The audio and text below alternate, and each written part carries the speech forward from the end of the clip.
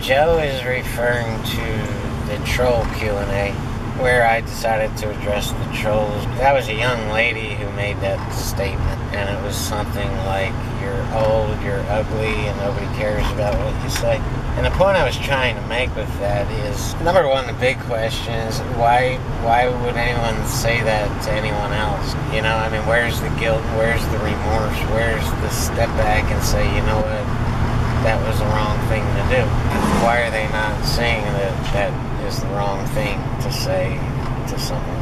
And what does this person do in her spare time? Does she torture puppies? And what happened to this person to make them so heartless and so cruel?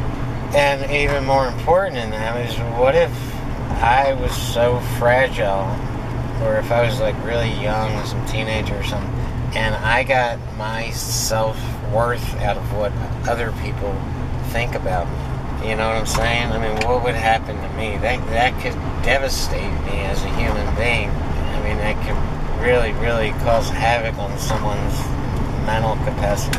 So, where's the consciousness? Why isn't this young lady stepping back and saying, you know what, that might be true, but there's really no valid reason to say that to someone, especially on a public forum. I mean, it's just, what is the point? So everybody's 100% responsible for their own individual actions. But I do blame some of this, a piece of this, some kind of percentage of this, on the famous vloggers who tend to never say anything or respond to any of their comments or questions or any of it. So picture this 15-year-old kid being really inspired by some famous vlogger's work and continually commenting on their videos and never getting a reply. And the comments are very, flattering and nice. And so this kid is trying to be nice and trying to tell the vlogger, hey, I exist and I love your work. And the vlogger just never says anything. Well, if this kid, or even this adult that's somewhat undeveloped in the mind, it sends a message to him saying, you know what, this asshole doesn't give a shit about me, and they're not responding, and so I'm going to get that person's attention, and if I can't do it by being nice, I'm going to be a total fucking asshole, and at least he'll know, or she'll know, that I exist and they're not going to ignore me. So this is where a lot of trolls are born. They can't get attention by being nice, so they get attention by being an asshole. So the vloggers is going to say to you, well, I can't respond to 10,000 comments a day. And it's true. They would take, all their time, and they won't be creating anything because they'd be spending all their time commenting or replying to these comments. And then when you reply to these comments, they evolve into longer conversations, you know what I mean? I don't buy that excuse, because these vloggers, a lot of them are making a lot of money, and they could hire somebody to do their PR work and at least acknowledge their own viewers. Yeah, I think they really dropped the ball on this. It won't be hiring somebody to pretend that they're the vlogger, but to just acknowledge the person commenting and say thank you. Thanks for your comment, and I'll get this issue to your favorite vlogger. We really appreciate your time. Something, just acknowledge them, because when you ignore them, it gets people desperate, and they want you to know who they are, and that's normal.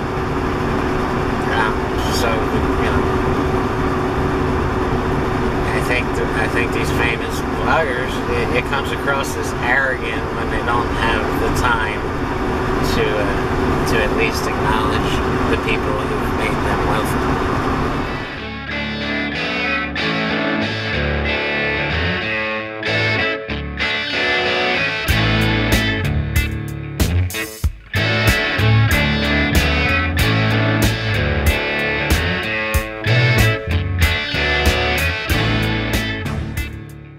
Yeah, I could have made that issue more clear. I'm not ending making videos and ending the daily videos because I think I can produce a much higher quality video of substance and meaning by going weekly and doing a weekly vlog, and in the meantime working on some specialty videos that are in more high demand than there's John, and you know, there's not enough meaning, and I want to create something with meaning and purpose that's going to make a difference in people's lives, and I can't do that on a daily vlog day in and day out. It's just impossible.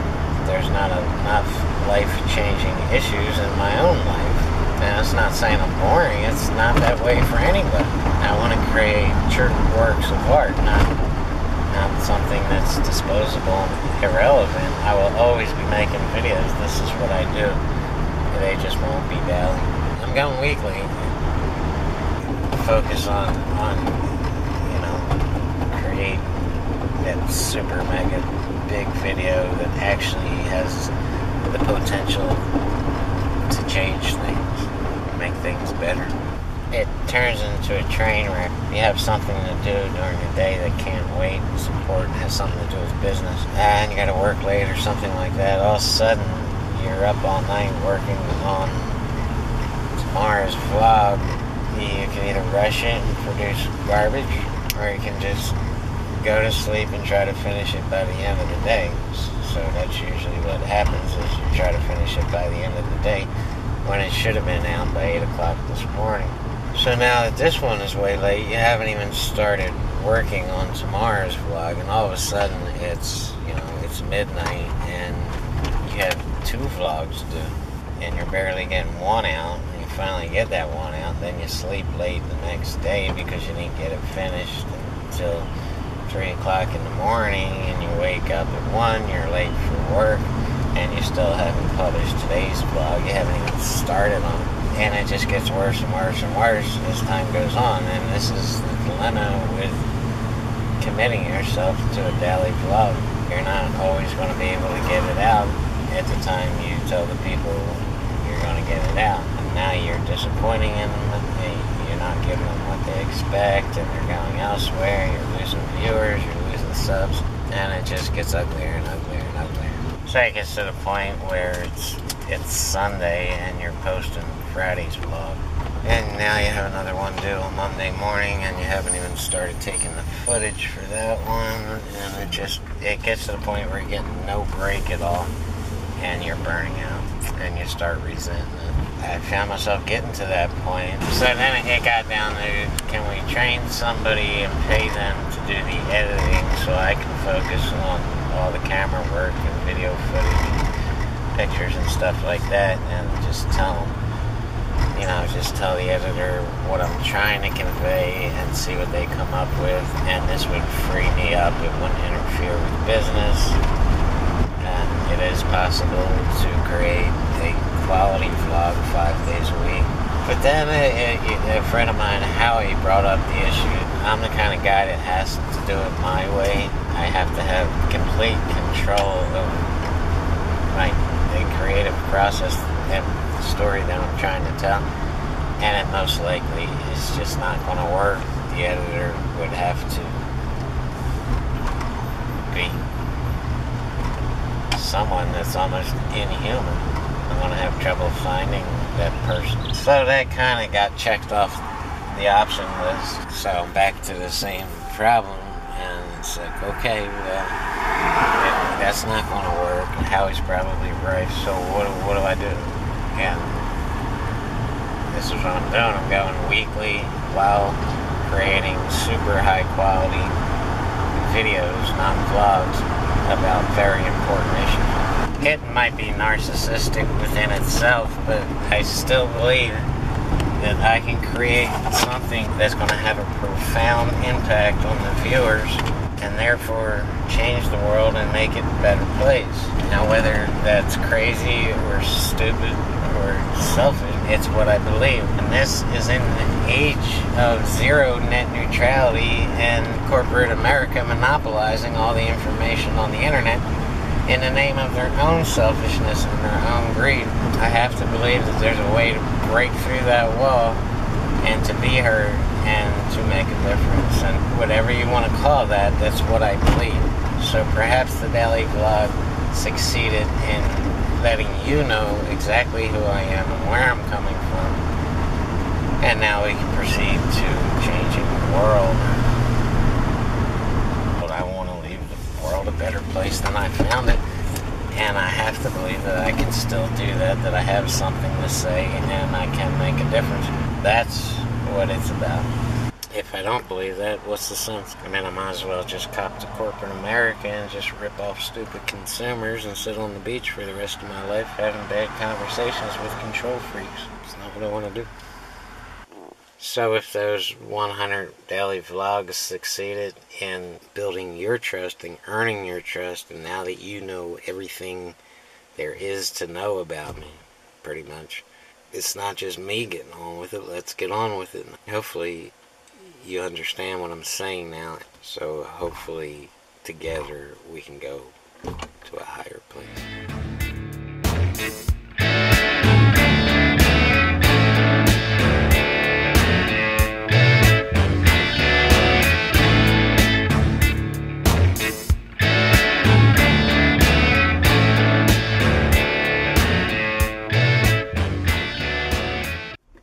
We're shooting for July 4th, 2018. It's a couple of weeks, and it makes sense to release it on Independence Day because we're celebrating the greatness of some independent artists.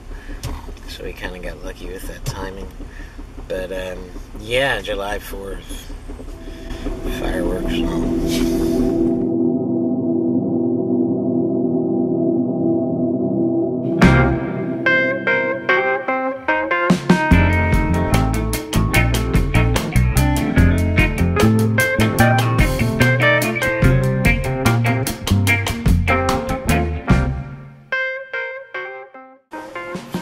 Chill this, but don't freeze it, okay? Just stick it in the freezer for like 2 hours and just get it ice cold.